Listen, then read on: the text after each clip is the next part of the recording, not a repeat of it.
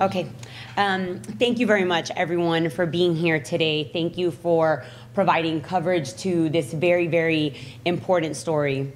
Today, we're here to talk about firefighters and the fact, and the very startling fact, that firefighters get cancer at a much higher rate and at a much younger age than the average population. And why does that happen? It happened as a direct result of their work. And too many times, their insurance is not able to cover all of the costs associated with having to treat the cancer that they have unfortunately gotten as a result of the fact that every single day, without asking any questions, they risk their lives in order to keep the rest of us safe. We now know that 2 out of every 3 firefighters will get cancer at some point in their career. That is a startling, startling number. And while there are things that are being done and technology that's being done to ensure that a generation from now, those numbers will go down, what we know right now, and what you'll hear from some folks today, is that there are still too many firefighters that are dealing not just with the medical complications of having to deal or having to have cancer, but with the financial complications. And so what we're talking about today is a bill that we have both in the Senate, and today I'm proud to say that it passed out of its second committee of reference unanimously. It will soon be heard, hopefully, by the full Appropriations Committee. I'm grateful Senator Bradley is here. We have a bill that will seek to end that. We have a bill that will make it so that local governments or the local provider of the insurance of firefighters, if the firefighter is able to show that he or she has been on the force for 5 years, if they get cancer as a result of that service, then their local employer will pick up the costs associated not just with the treatment of the cancer, but with any out-of-pocket expenses that exist. We know that while this won't cure the physical ailments that the firefighter is going through, and it certainly won't bring back a loved one who has been lost, it will certainly go a long way to make sure that in a time of need, a firefighter won't have to be worrying about financial obligations as a result of their selfless acts of service every day. I'm incredibly pleased that today we are joined by our own Chief Financial Officer, Jimmy Patronis, who has made this one of his top legislative priorities. And at this time, I'd like to ask Chief Patronis to join us.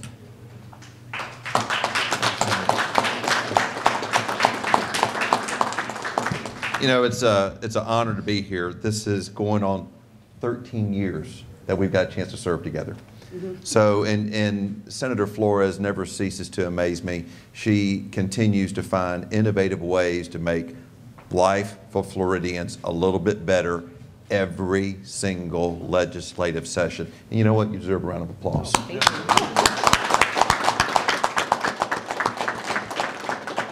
As I was telling my friends here behind me, you know, it's fantastic to be the CFO of the state of Florida and be the state fire marshal. But here's the reality. I can't move the needle on this issue without support from our legislature. And to have Senator Hooper here, having a fantastic bill sponsor like Senator Flores, and having our own appropriations chairman here, Senator Bradley, those are all fantastic shows, signs of commitment and examples of where this legislation could ultimately be within 60 days, hopefully landing on Governor DeSantis' desk. Our men and women that don the uniform 24/7, 365, create the communities we get to enjoy. But I'm going to tell you a statistic that is totally unacceptable. 70% of the deaths that occur in the line of duty are cancer related. Think about that a minute. What type of recruitment tool is that to go into the profession to have 70% of the deaths that occurred are cancer related? So enough is enough. We've got to change the number.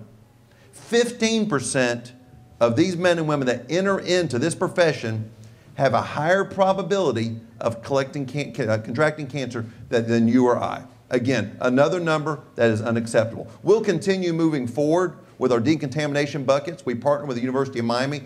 Great program. But again, I'm all about doing everything we can to fix the here and the now. We've got a very special time right now. It's called the legislative session of Florida. We've got 60 days to move the needle, to get this ball across the goal line.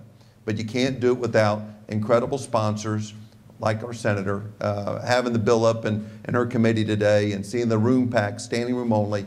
It's emotional, but I have a real honor to introduce who is, to me, the motivation of this legislation.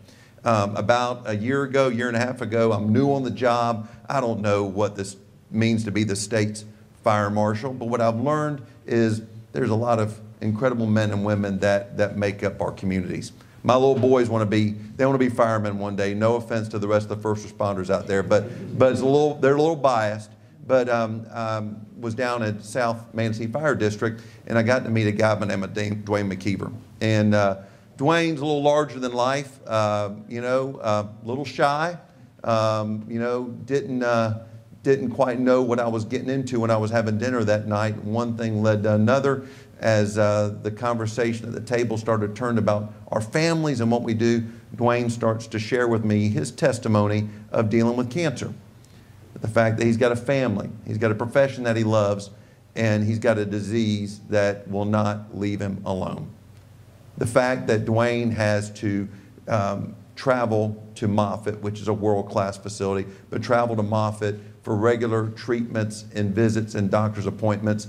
Not only does it take time away from his family, it takes time away from the profession that he loves. All of that has an incredibly heavy impact on his ability to take care of his family, to pay his bills, to lead a normal life. And, the hazards of the profession have created complexities in how he moves forward day after day after day. So Dwayne's my hero. Dwayne comes up out of here, out of Sarasota, to come up and give testimony to help put a face on this issue. Look, he's going to win it. He's going to beat it. We've got the technology, we've got the skills, we've got the profession. You know what? Now all he needs is the coverage and peace of mind, because these men and women are there for us 24/7, 365. It's time for us to show that we're there for them. Dwayne, come on up.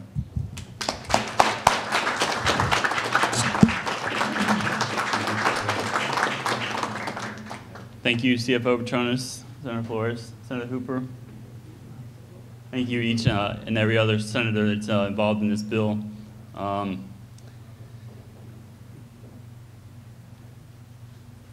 It's very dear to me to get this through the Senate into the House. There's a lot of people that would like to be here. I'm here representing that individual and multiple individuals throughout the state of Florida. It's a very large financial burden. It causes you a lot of stress within your life. My coverage, pretty good on my insurance, but they don't pay for everything. As everyone knows, it's insurance. It is what it is.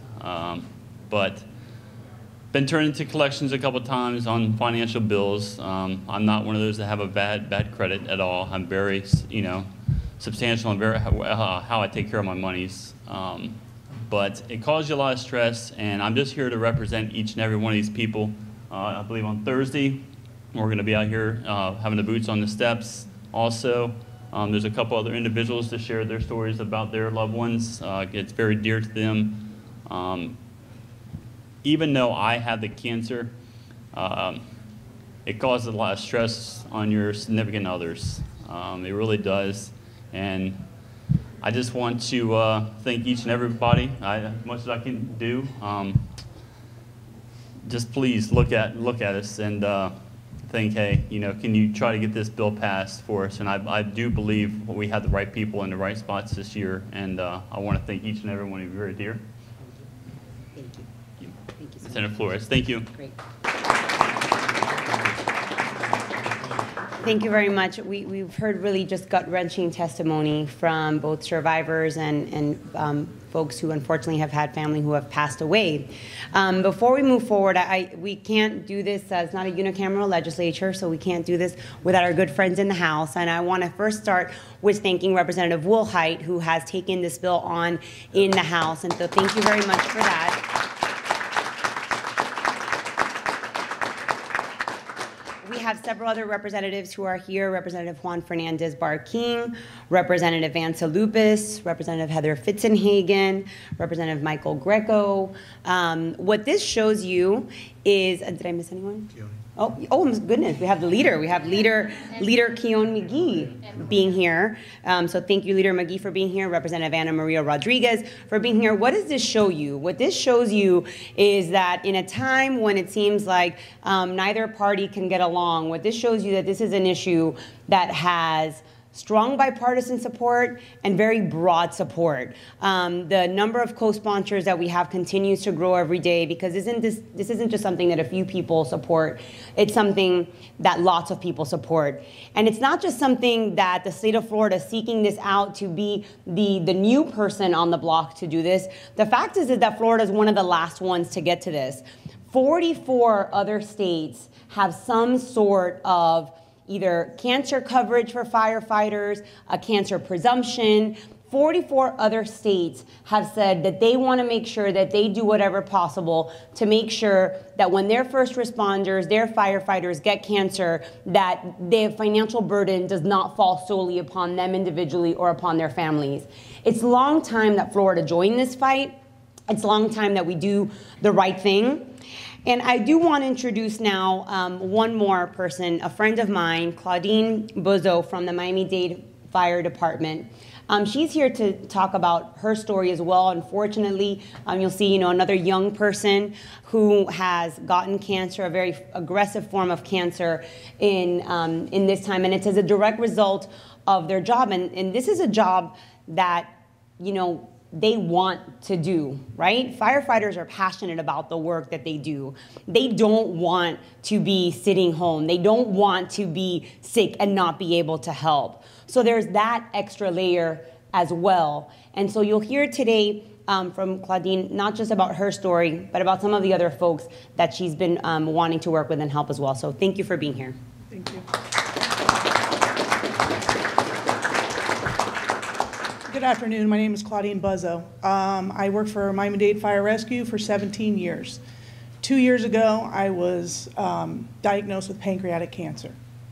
The irony of all this is pancreatic cancer is not on this bill, but I need to be here to fight for every single firefighter in this state, not just my membership, but every firefighter that has cancer. When we go to work, we don't ask questions. We don't say, are we going to get cancer? Somebody said to me, if you had to do it all over again, would you? Yes, I would. My career is over. I am stuck behind a desk. That is my reality. But I am here to fight for every single person in this state that is not covered. If we go and we break an ankle or we break an elbow, we're covered. They send us to the doctor, they put a cast on it. This is the same thing. This is no different. This is an injury, an on-the-job injury. And all the people standing behind me, I cannot thank enough for taking this on, because it is that important. We are dying at a rapid rate. 2 out of 3 firefighters get cancer. And I can guarantee you, people that are going to sign up for this job, they're still going to sign up and they're still going to do the job. But we need to protect them. Because if the senators and the representatives don't help us in this, then who will? This is not a Republican or a Democrat issue. This is a human issue. And that's all I wanted to say. And I thank everybody for being here, and I thank you for the attention that this is getting. Thank you very much.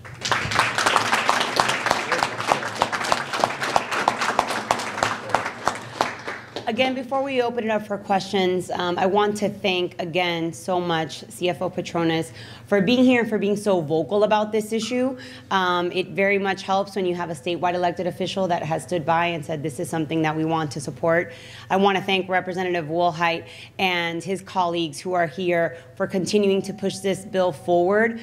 We feel confident, we feel good that this bill will continue to be heard in the Senate and will be passed by the full Senate, and we will continue to work with our House colleagues to make sure that the same result can be heard on that side.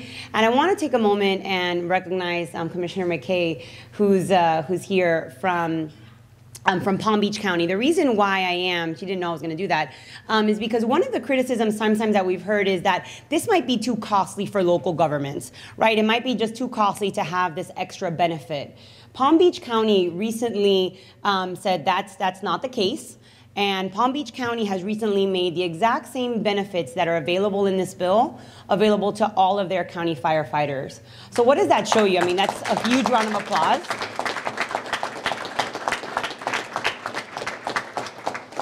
What that shows you is that where there's a will, there's a way, that there can be funding found in order to provide this benefit, and that there are local governments that are willing to step up and to say, this is something that is important to us. What we want to make sure is that every firefighter across the entire state of Florida has that same benefit. As was mentioned, I think very eloquently, look, if you get hurt on the job, you twist your ankle, no questions asked, you're not going to pay anything out of pocket for that, right? What happens with cancer is that because you can't show that it happened as a result of one event, then these men and women have nowhere to go to but to sometimes have to fall on the charity of their own colleagues to help them pay for these bills.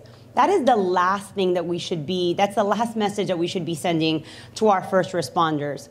We have to show them that they've got our back all day, every day. We've got to show them that in their time of need, that we have their back as well.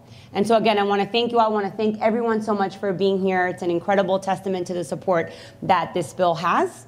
And if there are any questions, I'd be happy, and I know the CFO and others would be happy to answer them as well. Okay, if there are no questions, then thank you all for being here. We appreciate it very, very much.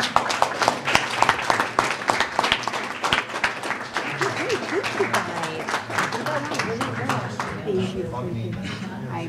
I appreciate